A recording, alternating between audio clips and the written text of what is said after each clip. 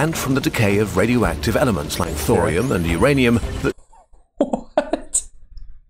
Today we're going to be looking at another one of Kurzgesagt's videos. Specifically, deep biosphere. There's something hiding inside Earth. Like what? Majin Buu? For those of you who don't know me, I'm Tyler Folse. I'm a nuclear engineer with a little over 10 years of experience in the commercial nuclear power industry. From engineering operations to emergency response. I don't claim to know everything there is nuclear, but I can certainly share some knowledge. Let's check this out. We've found a new planet, home to octillions of the most extreme beings living in the most absurd and deadly hellscape.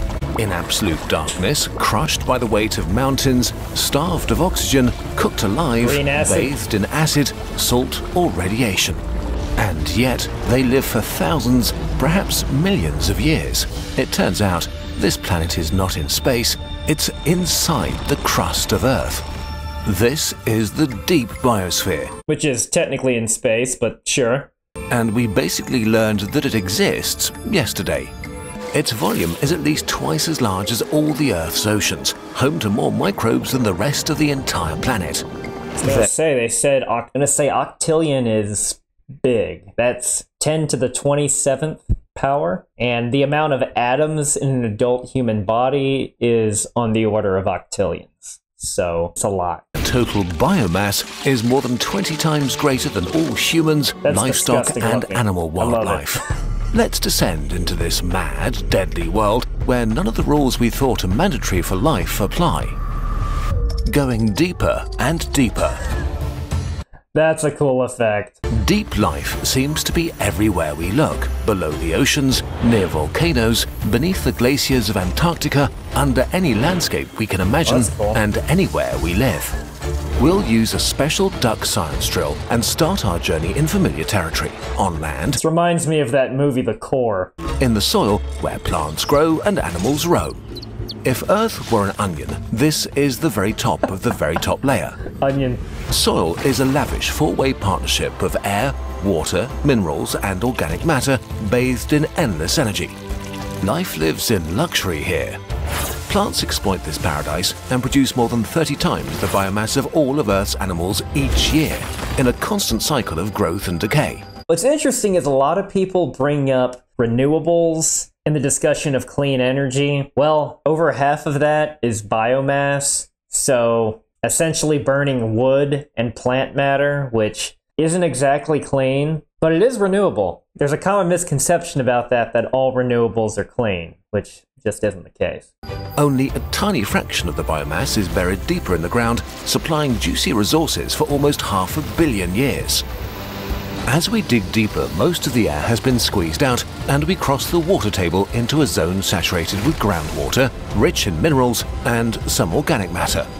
Roots from the most ambitious plants. Getting into groundwater reminds me of that silly movie, The China Syndrome, how they talked about radioactive fuel getting so hot that not only did it melt through the reactor containment building, but all the way through to groundwater and causing a massive contaminated plume. That movie was silly. None of that would happen. Reach down here, and the most common inhabitants are scavengers living off decay.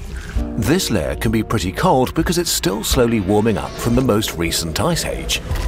We reach bedrock, a foundation of solid rock for all the less solid stuff above, home to fractures filled with water. It can be exposed to the surface or buried hundreds of meters below stuff. Here in the dense bedrock, we're in a weird planet inside the planet, the most thrilling zone of the deep biosphere. As we drill further down, temperatures gradually begin to rise, and soon it gets really hot and the pressure rises. Underneath 400 meters of rock, the pressure is similar to the surface of Venus. We drill faster now, down to 1,000 meters, deeper than the Burj Khalifa is tall.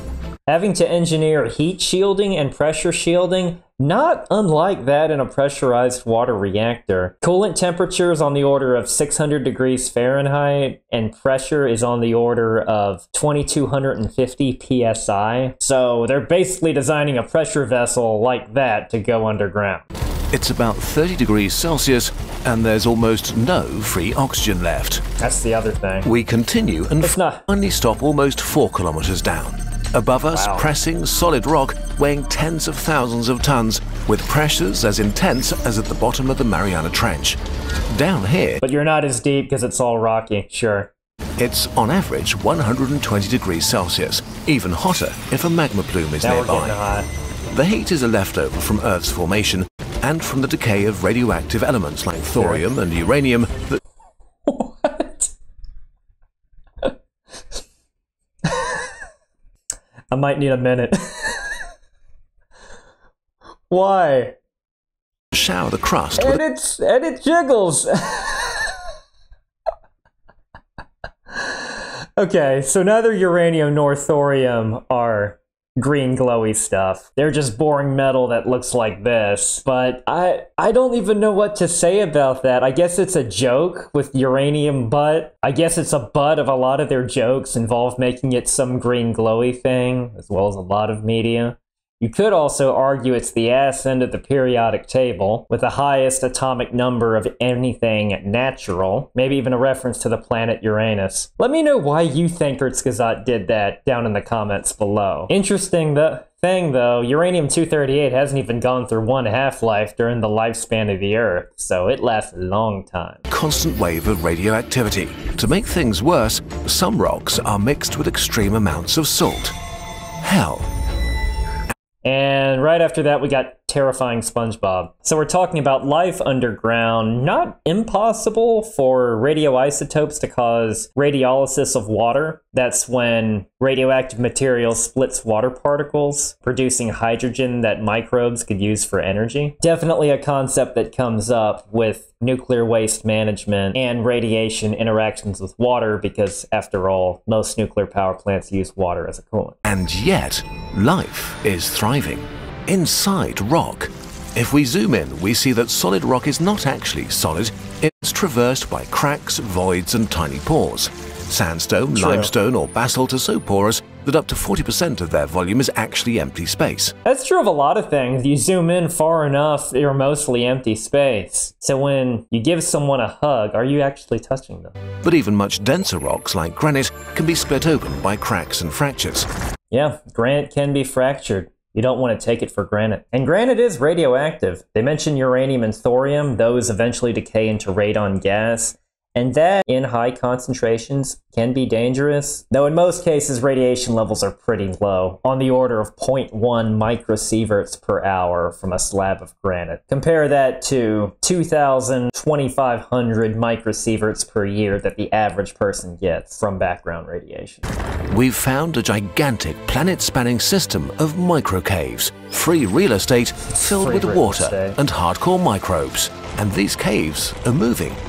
Just like the atmosphere is constantly mixing air to create weather, down here rocks are mixing to create rock weather. It's a lot slower though. Submerged mountain ranges are shifting and ripping, crashing and merging. Way slower. Continents smash into each other with the energy of millions of nuclear weapons, but as Okay, what is with them this episode? Nasty smashing fingernails resulting in nuclear explosions. Okay. slow as your fingernails grow. Countless tiny and not so tiny earthquakes rip open tiny new fissures and passageways, creating new spaces for life and closing others off forever. In this hot, moving pressure cooker, minerals are forged and baked, and organic molecules are created and Love the destroyed. music, though. An insane menu for anyone brave enough to try to survive down here. Extremophiles that had evolved to withstand high pressure. Let's venture into the system of tiny caves and meet some of them. The most extreme living things. There We we go. think that octillions of microbes live down here, and naturally they are pretty hardcore. The doomsday preppers of the underworld. Some have big, bulky genomes, living entirely on their own, basically forming their own ecosystem. Like the bacterium Desulforidus Gotta have low density to survive under this pressure, yeah. or Exviator. It synthesizes its own food by nibbling carbon or sulfur from the rock and turning it into organic substances. If the conditions Little get too burgers. extreme, or if there's no food around, it kills itself to survive by forming an endospore. Kills itself to survive. Not a biologist, I think I'll let the biologist explain that one to me down in the comments. It divides into a big and a small part and swallows the small part again, forming a cell within a cell. The outer cell then sheds its water and kills itself, leaving the spore to float around, maybe for thousands of years, until it finds a good place to spring to life again. Essentially a reset button. But yeah, down here you'd have to rely on chemosynthesis instead of photosynthesis because there's just not much in the way of light. Others like some company, like the Archaea, with the clunky name Artiarchium hemiconexum, that have a rare double membrane covered in weird materials that protect them against the extremes. They shoot out nano-sized grappling hooks to tether themselves and seem to live in cracks and fissures filled with water completely devoid of oxygen, harvest carbon dioxide to create biomass, and may sort of eat hydrogen. The conditions in the deep hydrogen that you get from the hydrolysis of this, I was going to say groundwater, but we're deeper than that, biosphere are so harsh that other microbes share the hard work by forming consortia. They knit themselves together in a biofilm, a very thin, sticky net that shields them against the extremes. They are miniature cells, often with a small genome, but each good at one thing. One type of microbe eats methane and excretes its electrons. A second type eats these electrons and converts sulfate into sulfite that's then eaten by a third microbe, and so on. It's just kind of a mutually beneficial community, and again, all relying on these chemical processes as opposed to, say, photosynthesis. Some eat iron, others use electrons to turn nitrogen or carbon dioxide into biomass. Life down here. There it is. Love their artwork, but they're getting a little crazy with this one. Found ways to use stuff that's poisonous to most animals to make food and energy. Green glowing hamburgers. Would I expect anything less from Kurzgesagt? But still, life is incredibly hard, and resources and energy are super hard to come by. So the most intense strategy for survival down here is to live forever. Like monks who've taken a vow of poverty, deep microbes consume very little and conserve their energy. Their metabolism is up to 1 million times slower than microbes at the surface. Wow. They had a meal when you were born and are still digesting it. For most of their life. So they live for like thousands of years or something? I mean, I guess if your energy demand is that low and you're just operating in this scarcity mindset, I guess you could exist for an extended period of time. Don't know if I'd call that living. They exist in a slow limbo. Some even slowly cannibalize themselves, until a sudden influx of resources arrives by pure chance, and then they spring into action and reproduce. With this lifestyle, it's okay, they're clearly playing the long game here. Seems that extreme microbes can live for centuries, maybe even for millions of years. Really? If they're not hunted to death, of course. Because kilometers deep in limestone habitats, there seem to be space. Interesting, though, about them living for millions of years. I guess this would be a creature that would need to be aware of extremely long-lived nuclear waste products. They're probably well protected, though. Something like that with a fairly not complicated DNA repair scheme that evolved to live around various uranium butt deposits. Might be all right. Is big enough for multicellular predators. We've found asexual worms, 100 times longer than microbes, hunting and devouring bacteria. It's not clear if they originated down here, or if mini earthquakes opened up fractures for water to carry them into the deep. But there are other fierce predators like rotifers or arthropods in the depths, hunting immortal microbes. We wish we could tell you more insane things about life in the deep biosphere, but there's a problem. We don't know that much yet. For one, we can't really get a good look under kilometers of rock. Drilling down could contaminate the samples with microbes from the surface. We've found living ones in deep mines and brought them into the lab. But it's pretty hard to simulate the conditions they feel comfy in boiling hot water. Could put them in a nuclear reactor. Those kind of extreme conditions. Though, if they evolve and adapt on very slow timescales that live for millions of years, it might take us a while to observe them and figure out what they're doing. Squeezed under mountains, submerged in deadly chemicals, and still see them through a microscope. And the microbes live so slowly for so long that nothing might happen. Yeah, that's what I was thinking. A lot of what we know about them we got from turning them into a slurry and looking at what their genes could do, like breathing nitrogen or eating methane. We know that the diversity of life in the I've always pronounced it as methane, but it's probably a regional thing. Deep biosphere must be staggering, and that some of the most hardcore and extreme beings live down there.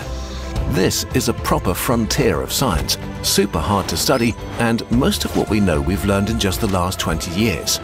There is so much more. I didn't realize that it was a relatively new field of biology, at least compared to studying stuff at the surface. Discovered mystery for us that could bring us progress in medicine, energy, the climate, and more. Let's end by moving our gaze from the inside to the outside again. Since we now know how extremely large the deep biosphere is and how life down there survives without light, oxygen, sane temperatures, or not being covered in poison, could there be deep biospheres all over the universe? Maybe all you need is a planet or moon with internal heat or radiation, and a chemical composition that allows microbes to build the parts they need. Some scientists suggest there could be 10 of them in the solar system, hiding beneath a seemingly dead and frozen surface. And I guess that's possible, especially if you're not relying on photosynthesis. You could be pretty far away from the sun, because again, like any other radiation source, inverse square law, double your distance from the source, intensity drops by a factor of 4. So photosynthesis or solar panels, way less effective on, say, Mars than it is on Earth. As we learn more and more about the life below our feet, we may accidentally learn about life in the universe. That was a fun one. Again, they were pretty crazy with the animations here. I was not expecting jiggling uranium booty. But thank you very much for watching. I'll see you next time.